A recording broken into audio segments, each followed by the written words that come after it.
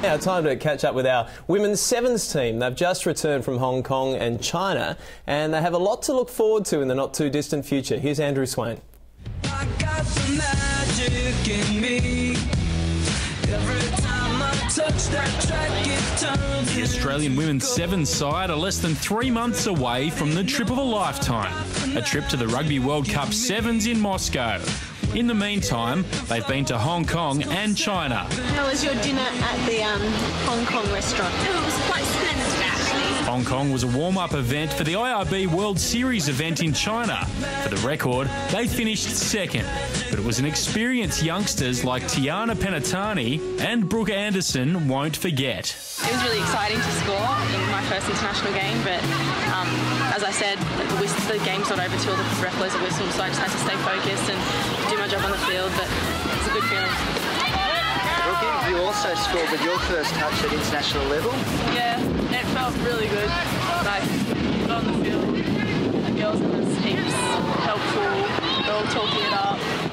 The women's side got to stick around in Hong Kong to prepare for the China tournament, even get out to the stadium to support the men's side. The highlight was definitely the stadium. Hong Kong Stadium is mental. The atmosphere is electric. China posed a completely different threat.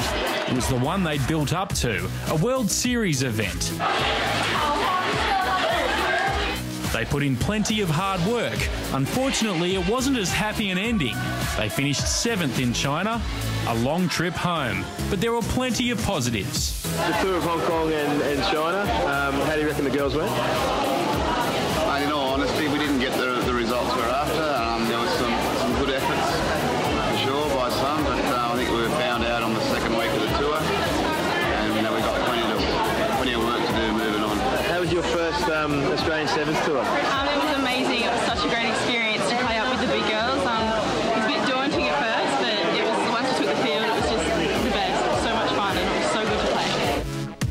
Yeah, very nice. Good to catch up with the girls. And if you're out and about in Sydney this weekend, get out to St Ignatius College for the National Women's Sevens Championships. Plenty of rugby talent on show and a few future stars, without a doubt.